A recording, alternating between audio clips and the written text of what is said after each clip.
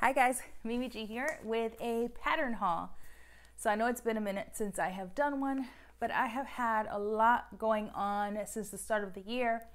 And quite honestly, I haven't had a whole lot of time to sew or buy fabric or really do anything outside of just the very specific projects that I've been doing. So the other day I went to Joann's to grab something that I needed for a project, and I noticed that patterns were on sale. So I went through and picked up some of my favorites. So I'm going to show you now. I got some McCall's and some Vogue patterns, and for the most part I liked most of what came out. So I only really grabbed the ones that I saw, not just obviously the potential within the pattern envelope and the garment shown, but beyond that, right? Like, how much could I modify this pattern? Like, how many different ways can I make this and make it look different? Can I hack it? Those are all the sort of the things that I think about when I buy a pattern, aside from the fact that, oh, I really like just what you're showing me on this pattern envelope. So let's start with McCall's 8045.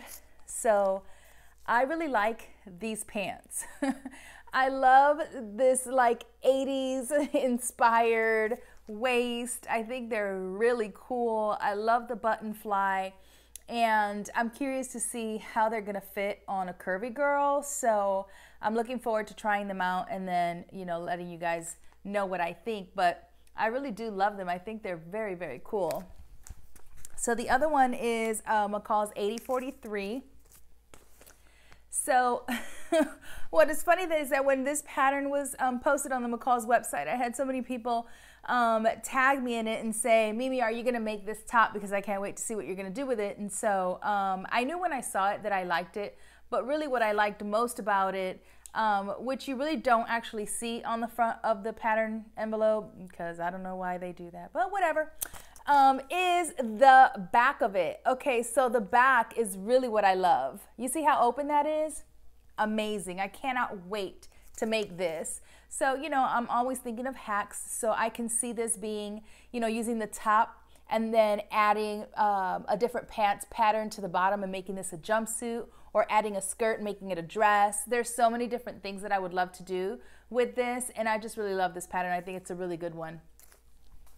Then the other one, super basic, is 8037, also McCall's.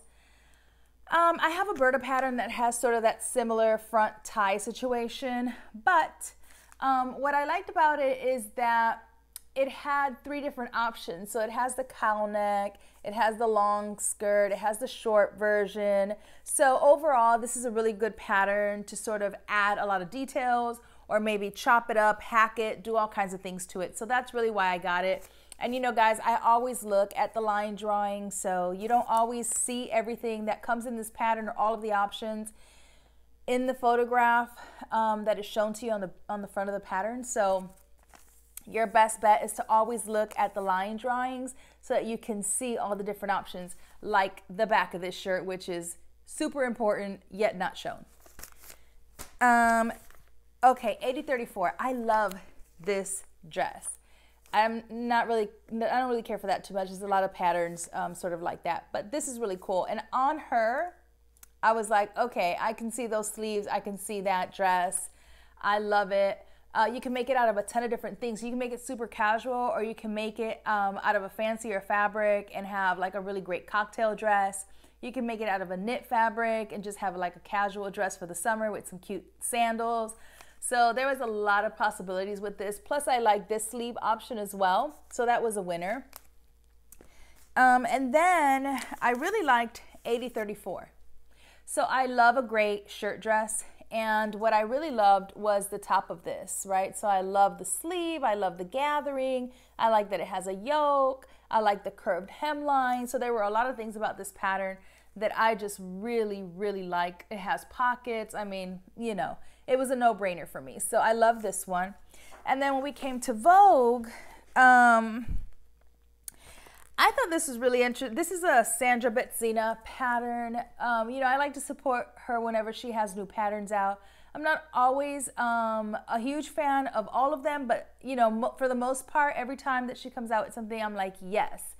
So I love this. I thought this was really cool, interesting.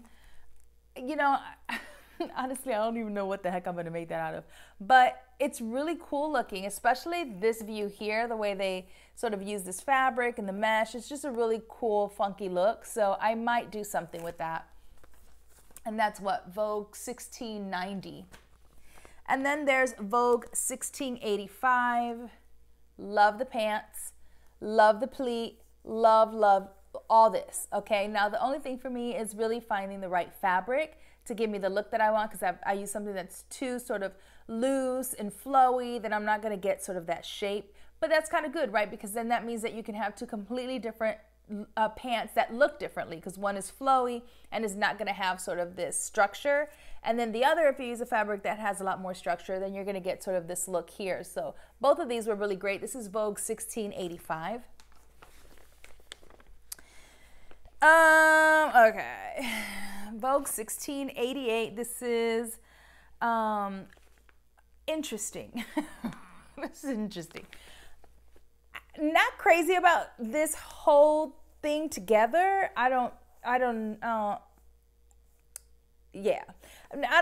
really know about that. But what I did love were these pants. So the pants have a lot of potential. I don't know if it's I just don't like the fabric that was used, because it doesn't look like it pressed really well.